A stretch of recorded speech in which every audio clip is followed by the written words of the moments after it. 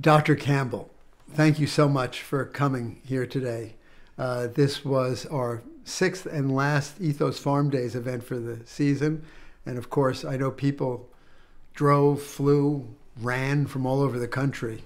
They were texting me last night, asking me if they're Ubers, they'd go to the farm from the airport just to hear you speak. And I just wanted to thank you for coming here and just let you know that you're one of the seminal inspirations for why this farm exists in the first place. And when I read the China study, it became clear to me from your holistic view of what health consists of, that the healthcare system had to be reconstructed in the form of a farm, because I know that's where your roots are, right? From the farm. Absolutely. Well, your sentiments it's mutual.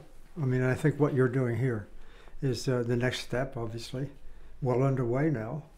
And so I really want to congratulate you for what you're doing in that sense. The idea of the farm, holistic farm, whatever, nature, that whole thing. I mean, as you know, that resonates with me, coming from a farm. So what you're doing, you're restoring my early life in many ways, for me. And the whole idea of, starting out with the cell and working on that and figuring out the chemistry and all that sort of stuff, that's one thing. But then to ever higher levels, of complexity. To the macro level. Then you got the macro level. You got the farm, the food, the medicine. Right. What else? Mother Nature. Mother Nature. The forces of nature. Yeah. Not just from a cellular level, as we enjoyed right. so much from your talk, but from the sun and the wind and the birds and the water. I just happened to see it at the cellular level first, because that's where I was living, and then realized this enormously impressive integration of this symphony, essentially, operating at the level and thinking, well, cells talk to each other and bigger and bigger. Pretty soon, why don't we all work together like that? And why don't we work with nature? I mean, it's, the concept. Yeah, I never, in my wildest imagination, I have to tell you this, I never dreamed, as I was reading the China study late at night, that I would be sitting a few years later in the middle of a farm in an old farmhand's house where I see patients, and the inspiration, for this arrangement would be sitting here right in front of me in the waiting room. It's almost surreal to me. Me too. I mean, really, the whole idea of bringing medicine to food and farming and so forth and so on. I mean, when I'm thinking about it from the sort of historical, scientific point of view, the one became very reductionist, working on one little thing at a time. That became our medical system. And in the farm, it's really about nature. It's about everything, producing food. And so they've not been joined. That's why what you're doing. You're getting a hold of this philosophical construct, if you will, the holism in nature, farm, and matching it up with medicine, which needs this kind of information. Yeah, definitely. So you can discover then, as we do, wow, food's got some stuff in it that can do this. Yeah. So it's bridging the gap. I know. Perhaps it is time that we be more concerned with the short-term existence on this planet, even more so than eating plant-based foods for our own individual health. Right. Because it perhaps is the most urgent matter that is before us. Could you speak to that? Yeah, it really is. There's so many ways. And the amazing thing for me, at least, just during my lifetime, I have seen the changes that have occurred in agriculture.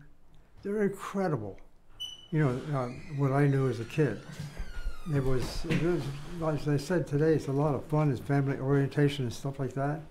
But with all the industrialization of the process, it's really taken a human element out. It's not paying enough attention to nature. That's what you're doing. You say, let's go back to nature. Let's work with that idea. And so, I think, this whole idea, you got excited about it. You can work from the cell to groups of cells to organs and on up the line, and communication and all that. And so, when you get that, I've also wondered, if the cells talk to each other, work so well like that together, and the body works together, why the devil can't we as whole people work with each other the same way?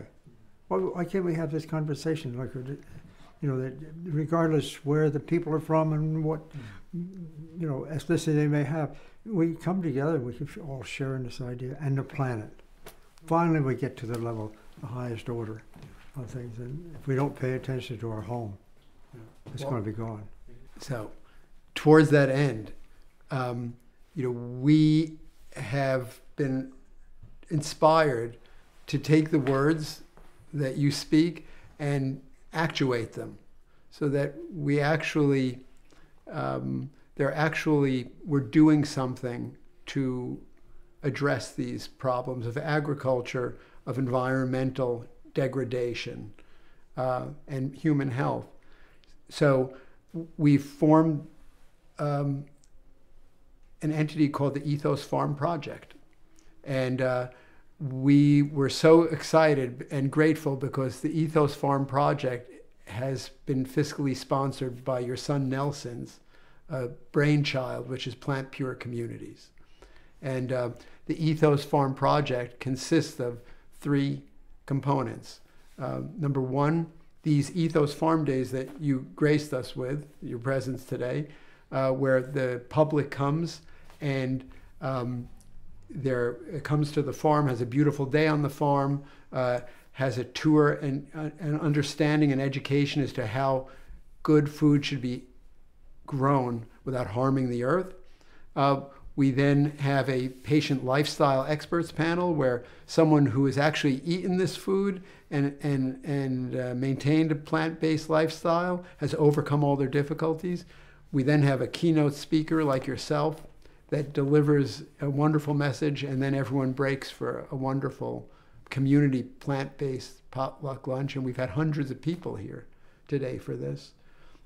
That's the first component. The second component is the Young Farmers Incubator Program, where we take young farmers, bring them onto the farm, give them land, educate them, and have a farmer teach them. And the third component is taking the last chunk of our farm that has been conventionally farmed with harmful methods for the past many decades and restoring that with native grasses, prairie grasses, to its original state, and then measuring the drawdown of carbon from our atmosphere. And we have reason to believe that over a period of time that this may ultimately be the greatest answer to reversing climate change. Those are our 3 components, and we base them on really those philosophies that you have, of starting with the small levels, which is putting the seed in the ground and then building up to the overall concepts. One of the things that I've been thinking about too is the Ethos Farm Project. You know, what it's doing, we've already talked about that a bit, and now with the fiscal sponsorship of Plant Pure Communities, sort of tagging on, coming in, and involving that, we're really onto something kind of big, and it's expansive, it's got borders that can go outwards, and of course we always need support for this kind of thing. And I think that, because that's what we're talking about, something really wholesome, big. The pod concept, people talking to each other how to cook and all that sort of thing, getting with the nutrition. Your Ethos Farm Project, in turn, is a natural connection. It's works beautifully. Yeah. And so I just want to compliment you for having made you and Jody making that work.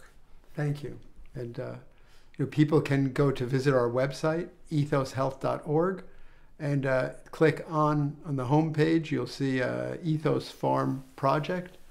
You can click on that and learn all about how you can get involved and support the work we're doing here. Yeah, I just see this. It's almost a natural, the growth of this idea, becoming more expansive, and certain parts of it becoming expert and detailed and so forth. Yeah,